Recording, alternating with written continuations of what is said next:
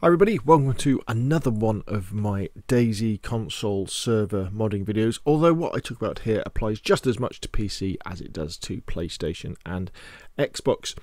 And in this video I wanted to talk about some basic tools and concepts and resources that will come in very handy when you start modding your servers.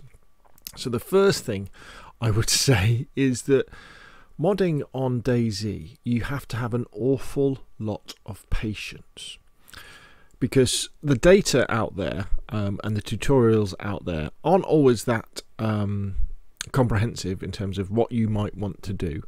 They might always not be that easy to follow as well. Also, when you make changes to your server, especially when it comes to changing things like the loot on your server, these changes can take an awful long time to take effect. And in fact, when it comes to modding, the actual modding bit, so the changing of the code in the XML files or the JSON files, is actually that's easy.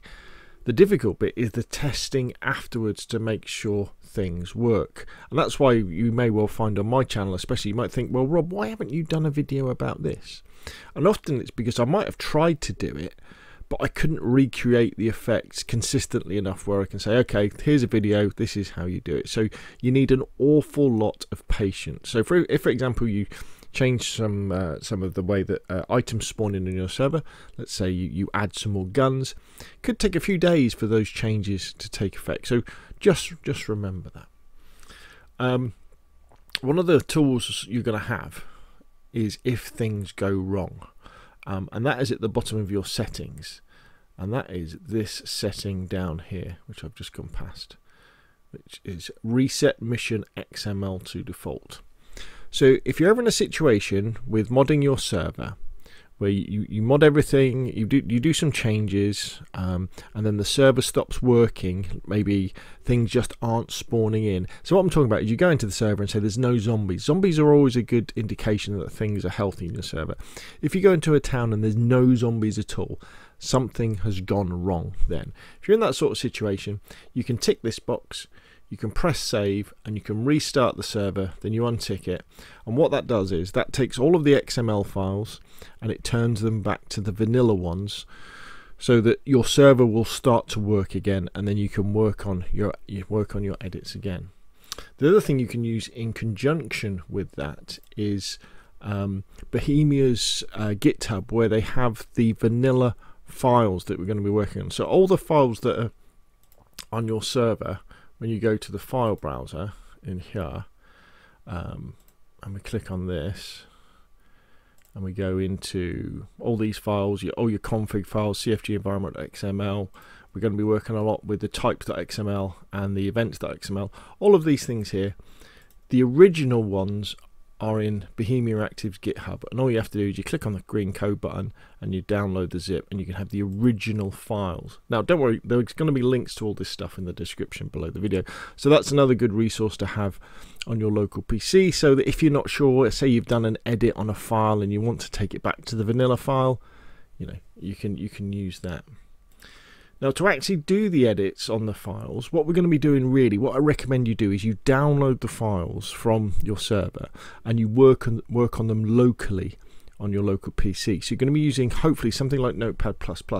Now, Notepad++, it's just a fancy text editor, but what's really cool about it is that when you load in documents, it recognizes what language they're in and it color codes stuff. So it's easy to see, it's easier to see mistakes as well. So that's really important. So use Notepad++. And as I say, the way that you want to be editing your files is not really directly on the server. You want to be downloading them using that button there, editing them locally, and then you can upload them, and then you can make a backup as well when you download them before you edit them, and then you can upload them and restart your server. Another really important resource, which I haven't put down but I'm going to do here, is the XML validator.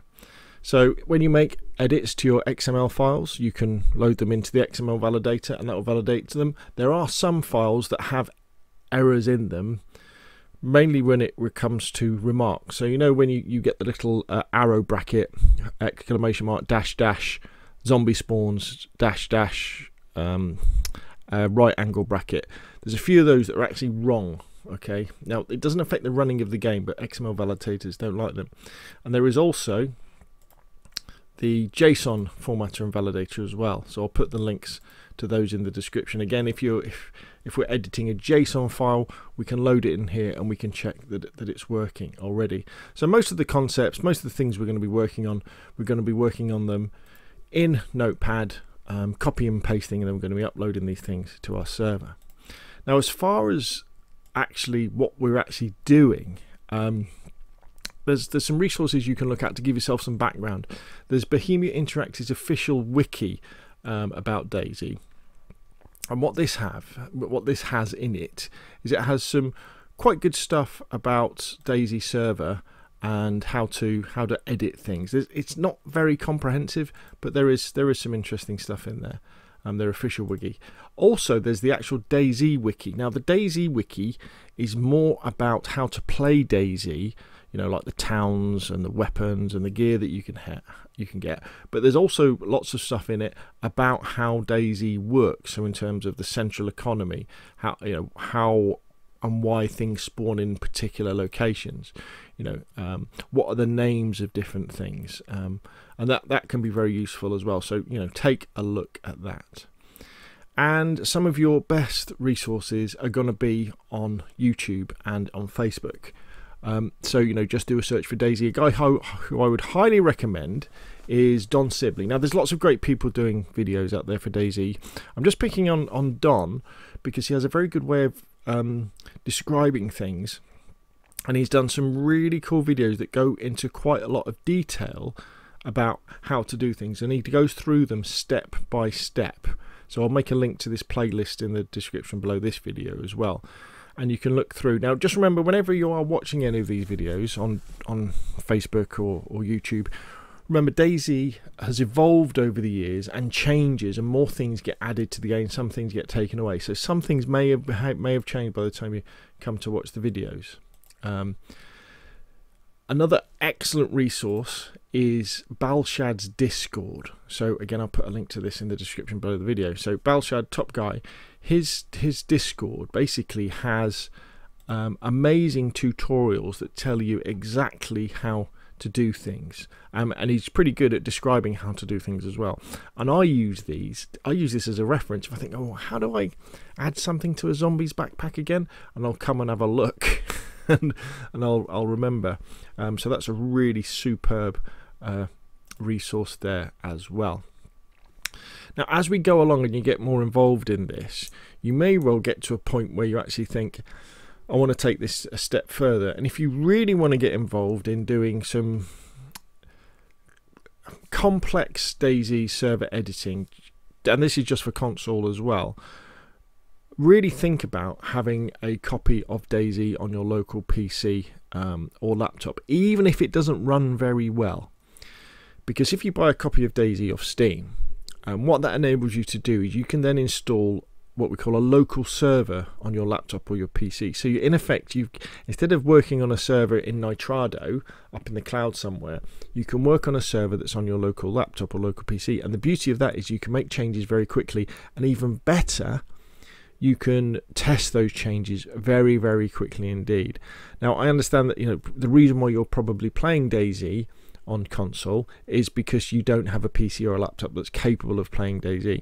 It may be, though, however, that you've got capable of a laptop or PC that's capable of playing DayZ badly. That's all you need, because you can turn the graphical settings right down. Because when you're testing mods and testing modifications and testing things to see if they work, you're not looking for prettiness in the game. You're not looking for the frame rate. All you're looking for is to be able to jump in and use admin tools, because we can use some of the PC mods to help us and go around.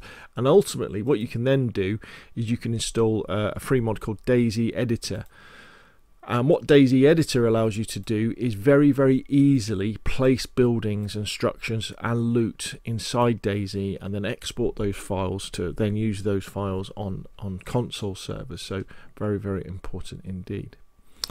Right, so hopefully that gives you an idea of some of the core concepts behind what we're going to be doing with the modding. Again, make sure you download Notepad++, and make sure you go through the links in the description below this video and add these links to some bookmarks on your browser, so you've got them for easy reference if things go wrong or you need a little bit of help. So there we go. Anyway, so hopefully you found this video useful. If you have, hit like. If you want to see more of the same, press subscribe. And more importantly though, if you've got any questions, please put them in the comment section as well, because I use those questions to drive content on this channel. And don't worry, there's no such thing as a stupid question. If I know the answer, I'll make a video about it. If I'm not sure, I'll do some research. And you know, if you're thinking of that question, there's probably 1,000 other people who are thinking of that question as well. So feel free to write the questions down below and I'll do my best to answer them. Brilliant. Thanks again, and I'll see you again soon.